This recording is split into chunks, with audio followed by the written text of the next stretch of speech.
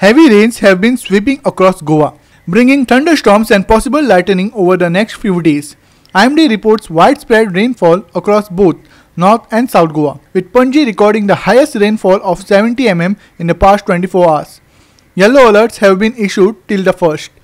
Here's more on the weather. In the last 24 hours, Goa has seen light to heavy rainfall with storms hitting several areas.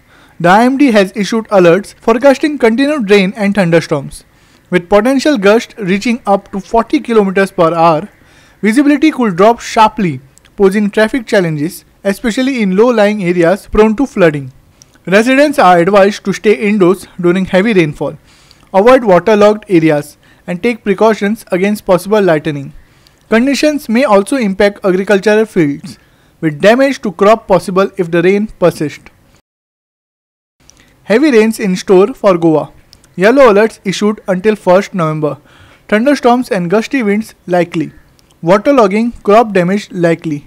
Maximum and minimum temperatures 32 degrees Celsius and 24 degrees Celsius.